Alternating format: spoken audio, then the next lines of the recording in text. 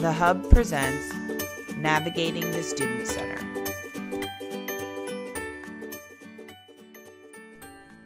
Starting on the BCTC homepage, go to the Quick Links menu and select Current Students.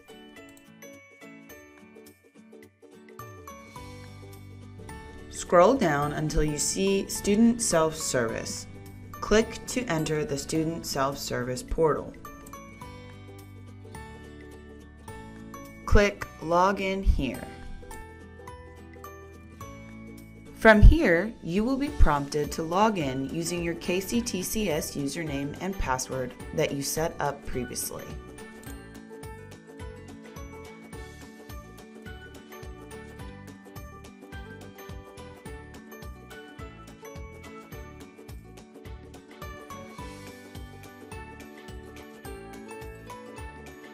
There are many different resources within the Student Self-Service portal. In this video, we will be focusing on the Student Center. Click on the Student Center tile. At the top of the Student Center page, you can find the Academics section.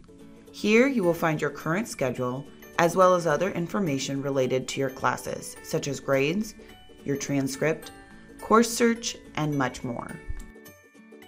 Next up, we have the Finances section, where you can see your account summary and find information about your financial aid award if you have applied or are receiving aid.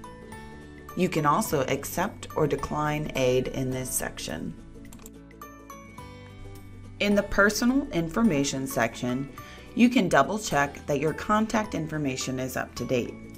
You can fill out the Consent to Release form to give your parent, guardian, or other trusted individual the ability to speak to BCTC regarding your personal information. In the column on the right side of the page, you will see holds and your to-do list.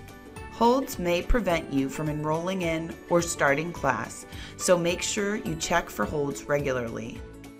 Your to-do list contains tasks that you should complete before classes start. Tasks can be related to financial aid, tuition, and enrollment. There is plenty on this page that we have not covered, but these are the basics that will help you get started. As always, feel free to reach out with any questions you have.